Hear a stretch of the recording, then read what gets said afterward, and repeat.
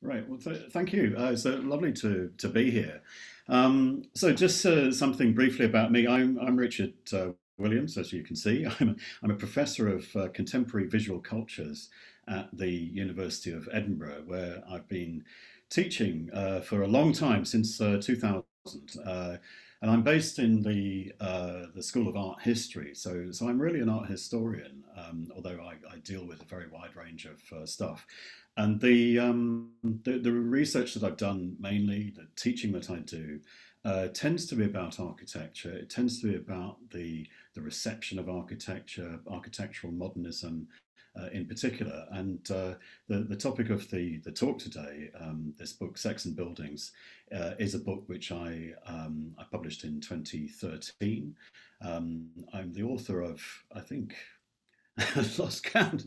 Maybe it's seven, eight books now, including the upcoming book on the critic Rainer Banham, which will be out in May. So, what I'm going to do here is talk a little bit about this book, Sex and Buildings, which, as I say, is a book from a little while ago.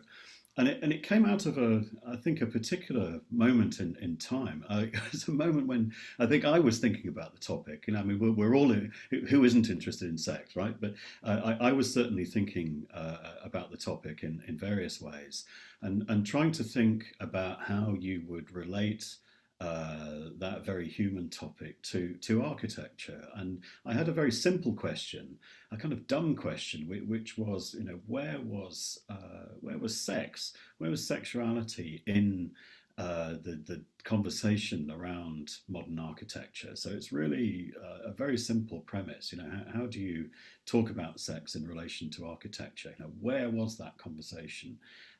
I was very curious to find out. So it's a book that goes on a slightly wild tour through various forms of theory and architecture. I mean, sadly, nothing, if you've read the conclusion to it, nothing happens to me at all remotely interesting. But it's an interesting tour anyway. And this is the contents page, just to give you a clue of what's in there. And partly to remind me what I actually wrote.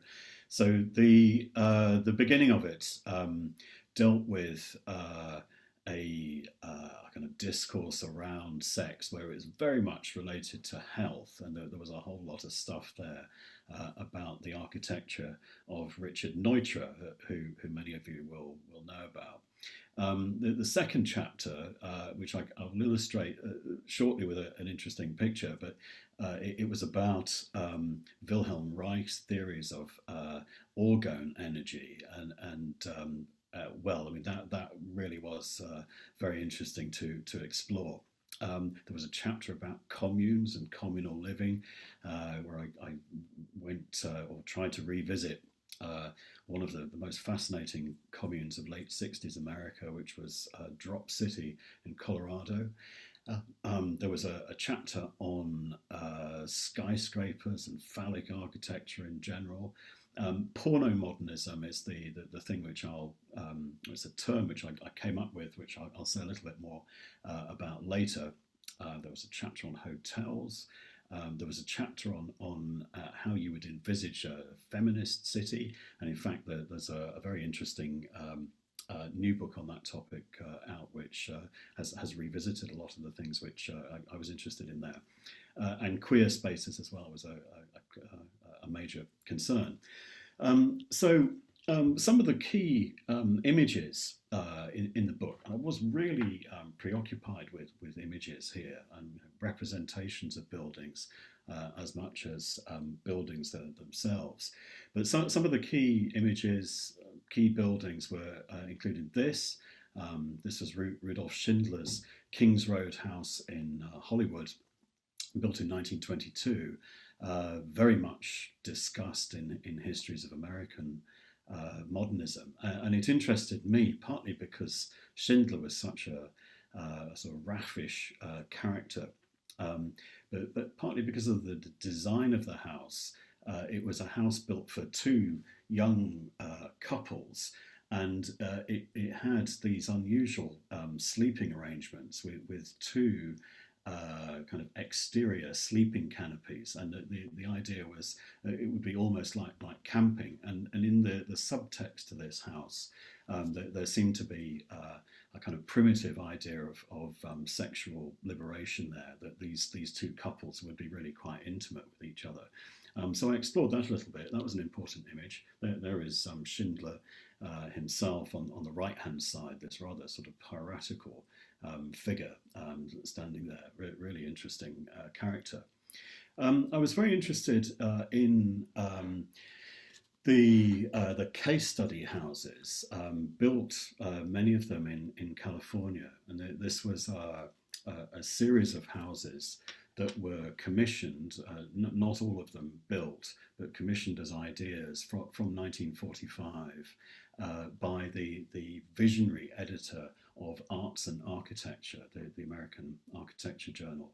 And a number of these seem to be very interesting to me in this context of thinking about sexuality and architecture, not because of their intentions, because I think many of these houses were built as straightforward explorations of new technology. How could you build cheaply, quickly, using materials that were readily available? How would you house the families that were going to be produced just after the Second World War? Very, very practical questions. But there was something in the way that these buildings were imaged, particularly in the work of photographers like Julius Schulman, which seemed to raise questions about their sexual life, or their potential sexual life.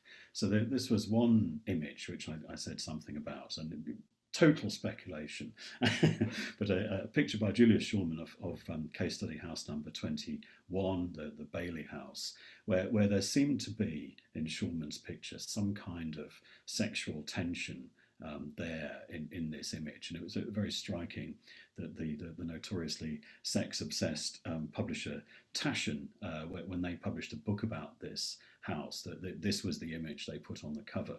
There's there's something going on in this image, which was certainly open to the idea of a sexual or libidinal interpretation. So I made some speculations about that, which you're welcome to shoot down. But it seemed that there was something going on in these images by Schulman. I mean, even in something like this, case study house 22, also by Koenig, the architect. And it was, I suppose, what was interesting for me about Schulman's images was that he populated his houses.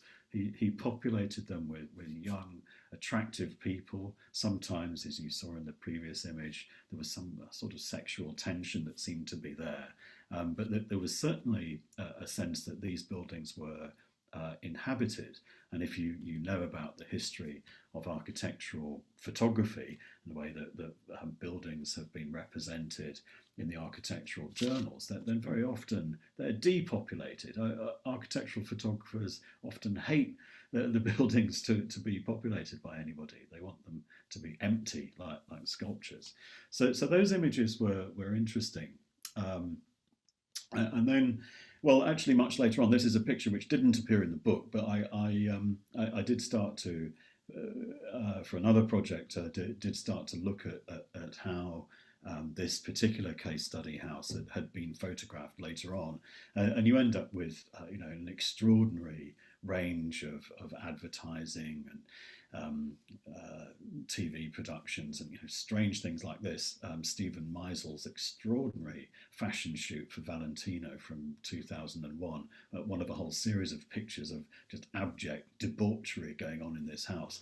And I was very pleased to see this because it seemed to confirm my thesis, as it were, that there was a kind of erotic undercurrent to these houses, that the way that they were talked about, gossiped about, perhaps.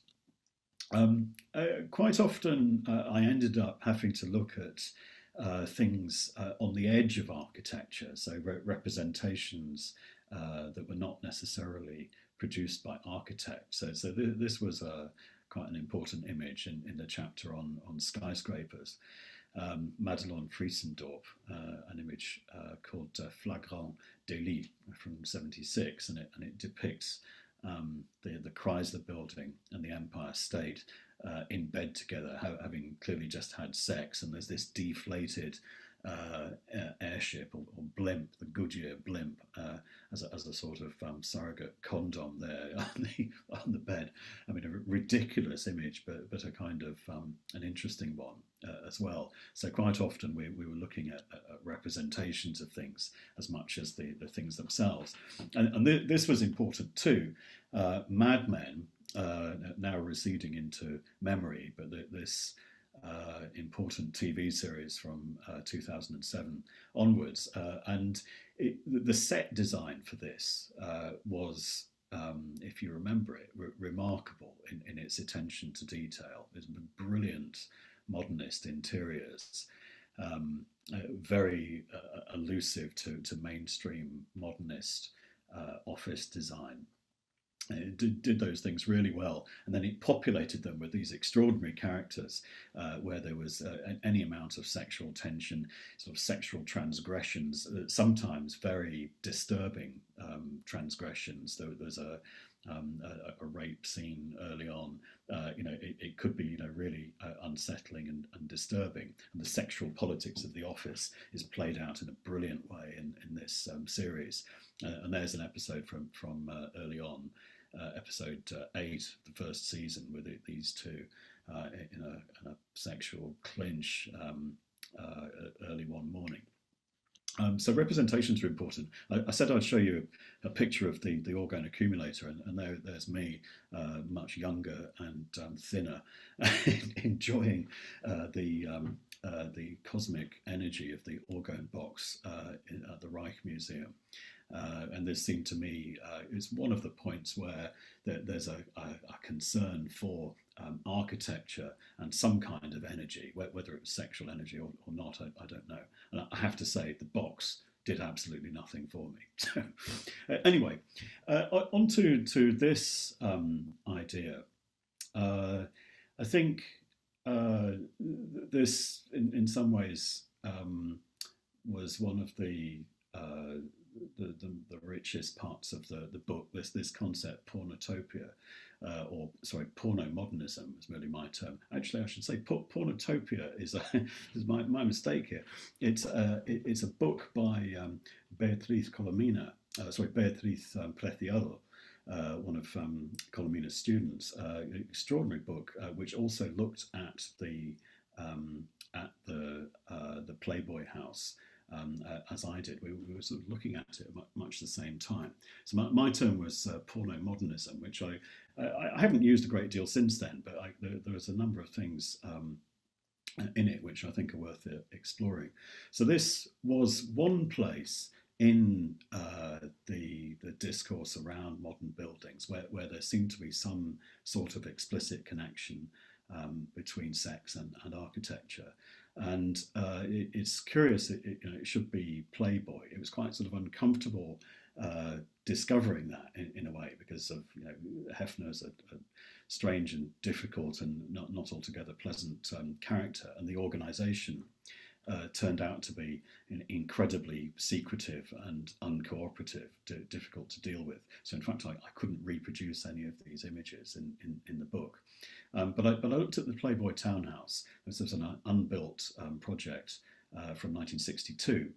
Playboy had some ideas about what would constitute good building, and it's a four-story house built or proposed for the Gold Coast in Chicago. It's got 5 bathrooms, no less than 5 bathrooms. It's really just built for one man. It's got a pool with glass walls, and there's a voyeuristic and exhibitionistic character to the whole house. You can, as you'll see in that image there, it's a house built around the pool, and you can see the pool from all directions. And it has this is the first image of the notorious bed, which was clearly built as you know. This is a kind of prototype bed, which was, as it turned out to be in real life, circular, motorized, um, sorted out with all the latest communications. So you could spend your entire life from the bed. The bed, as I say here, was designed as the center of operations, and all of these things were supposed to be built in this Playboy club, which in the end wasn't built, but some of those elements did turn up in the Playboy mansions, and there is the bed from the Chicago Club from 1966, and Hefner, as you know, spent his life there. It was a workspace and a space of all kinds of entertainment. And I've actually quoted Preciado there, but Preciado is now not called Beatriz but called Paul. So she's transitioned to Paul in the time that I've been following her writing. And in fact, he says here, he makes a very nice comparison between the Playboy bed and the bizarre situation that we've all found ourselves in the last 12 months with the coronavirus pandemic. We've all ended up in a situation rather like this, where life and work have all congealed in the same place. Anyway, enough of that. But Preciado is a really important writer here. So, in terms of my term, porno modernism, having set it up in relation to the Playboy's ideas about architecture, then I went on to look at a couple of buildings by John Lautner. And Lautner, who was a native of Michigan, ended up in Los Angeles. Well, he was an architect who, for various reasons, which I don't entirely understand, seemed to have fallen out with most architectural journalists. But one place that his work was routinely published was Playboy, and there's a few articles describing his buildings. And although he was, I think, completely embarrassed by, or not embarrassed, I think infuriated by the fact that his only coverage was there.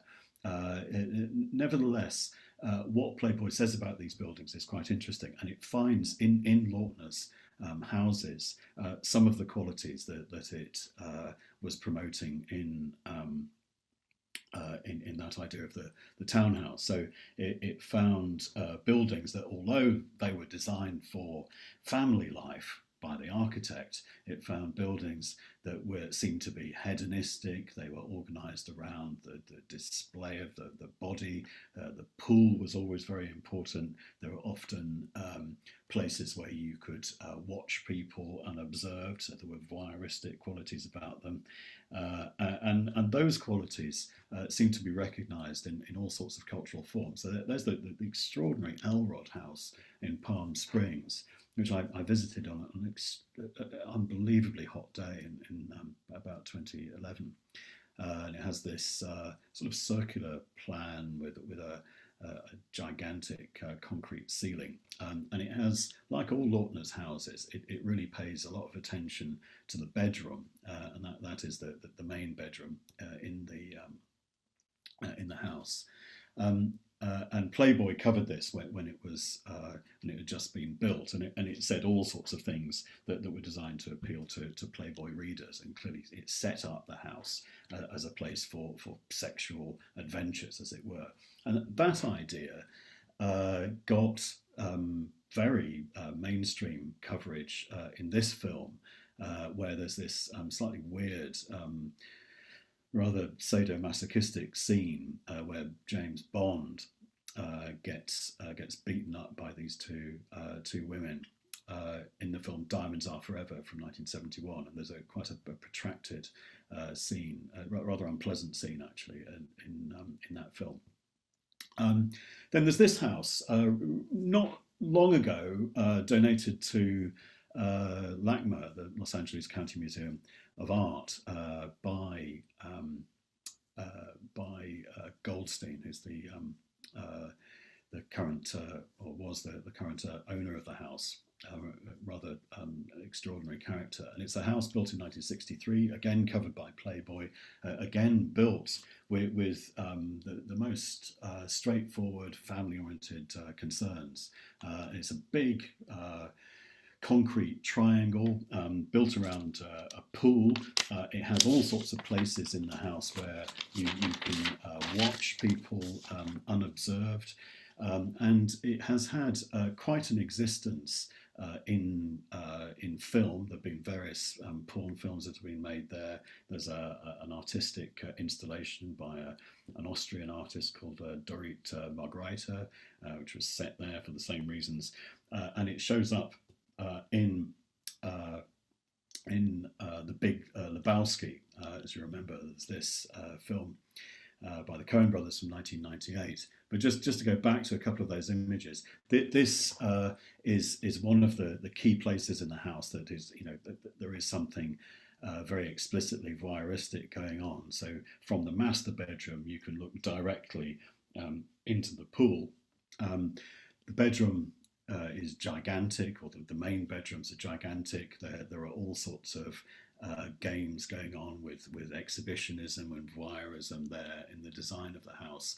It has this extraordinary bathroom on the ground floor where every surface is mirrored, most disconcerting thing.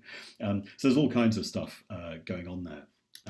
And like I say, it very often shows up in popular culture as a house with sexual potential. So that chapter, Porno-Modernism, was an exploration of these things. And I think one of the key things I'd say about it is that these fantasies about this peculiar sort of Californian modernism, these fantasies often exceed anything that the architects were really saying outright. So it was important for me to explore the way that these buildings were represented in culture. So on to just briefly something about this more recent project, because I think Rainer Banham, although he's somebody who never wrote explicitly about sexuality and buildings, he's certainly interested in these questions of fantasy. And he's somebody who's one of the great apologists for Los Angeles as a city, and a lot of his interest in that is as a city with uniquely hedonistic possibilities. So just a couple of things. He loves cars, but from often a sort of fantasy perspective. So here in 1955, he writes about this car, the Cadillac 60 Special. Which is an extraordinarily sexual-looking car in terms of its design, and he says something explicitly about that. And at this point, he can't drive, so his fantasy is not just about the form of the car, but it's about the fantasy of driving altogether. Los Angeles, the Architecture of Four Ecologies, is a book which explores the whole city as a set of fantasies, and so a large chunk of the book is about the life of the beach, and there's all kinds of things going on there which we can relate back to that the earlier project Sex and Buildings. There he is in the film that was made of the book in 1972. Rainer Banham loves Los Angeles. There's a huge amount of fantasy going on here. Fantasies are not just of about the libidinal nature of the city, but fantasies to do with putting himself in a new environment, imagining himself in somewhere sort of hedonistic and different from the England where he grew up. There he is in the Mojave Desert as late in life as a sort of cowboy, but riding a molten bike. So these things, anyway, you can explore a bit later on in this book, Rainer Banham Revisited, which will appear in May. So that is pretty much all I've got to say. But I think that it was a fascinating project to try and explore, to try and make these connections between sex and buildings. It was very difficult sometimes.